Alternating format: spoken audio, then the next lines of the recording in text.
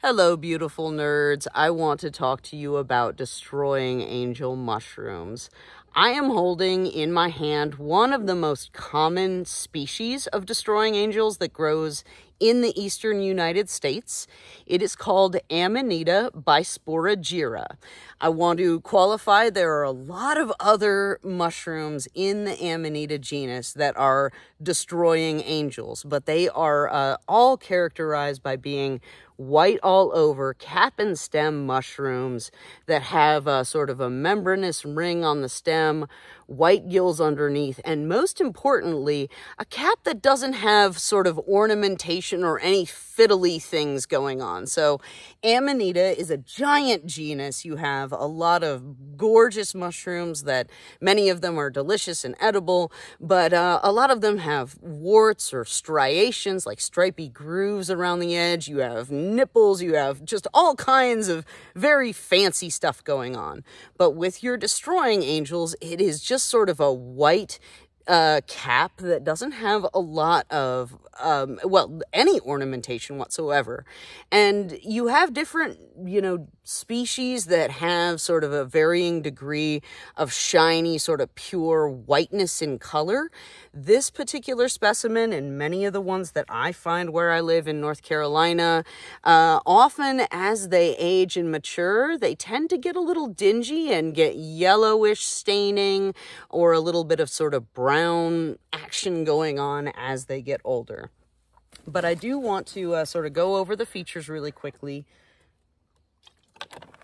for this mushroom and its fellows in the Amanita genus, Section Phalloideae. All right, so first of all, you have, and I already highlighted this, really white gills underneath the cap.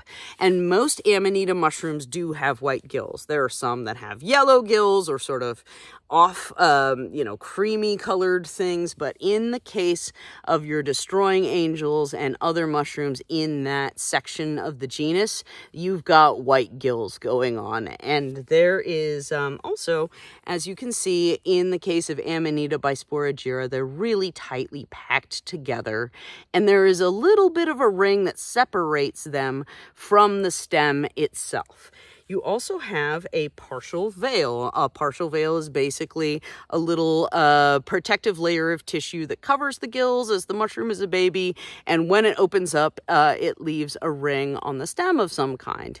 In the case of your destroying angel mushrooms and Amanita bisporigera, certainly, it is sort of membranous. So, it doesn't have a lot of flares or features or anything fancy going on, but it does tend to stick around, which is really nice because a lot of Amanita mushrooms, they have fancy partial veils or rings on the stem, but any kind of damage or, you tap them and it falls right off.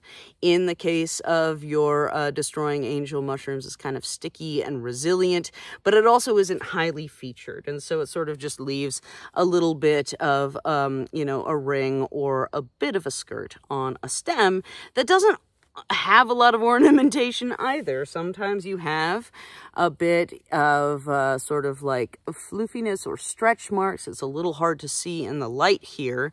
And then most importantly, at the base of the stem, you have a really diminutive universal veil remnant. And what that means is you have a cup of tissue at the base or a bit of material that was basically protecting the baby mushroom before it popped open and matured. Amanita bisporigera is this sort of tall and gangly mushroom that has this pinchy and diminutive sort of measly universal veil remnant at the base of it.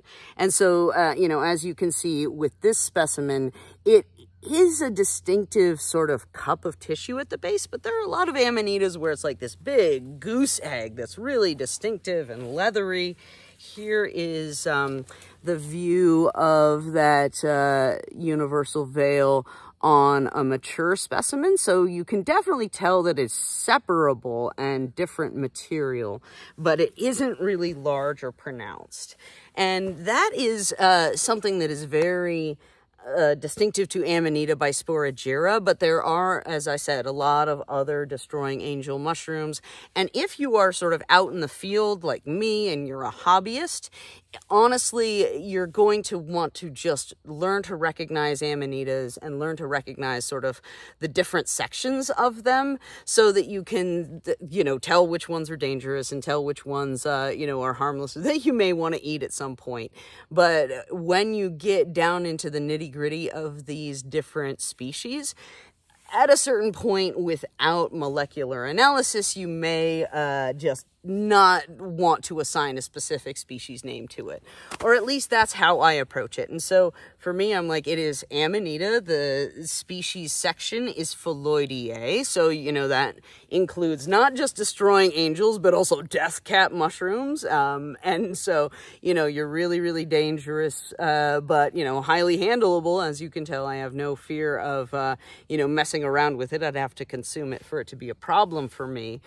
So, you know, that section is a really good way to recognize mushrooms that may be more dangerous, but there are lots of other sort of groupings of that genus that can help you understand sort of the different features and how to recognize them in large groups, if not to specific species. Because honestly, when you're in the field and you don't have a microscope and you're not going to do DNA analysis, you're better off saying it's Amanita Section Phalloideae. I am not going to bring it home and eat it. It is a beautiful white and stately mushroom in the case of Amanita bisporigera. And enjoy that experience and share it with your friends. Anyway, I hope you find a billion mushrooms. Let's talk again soon.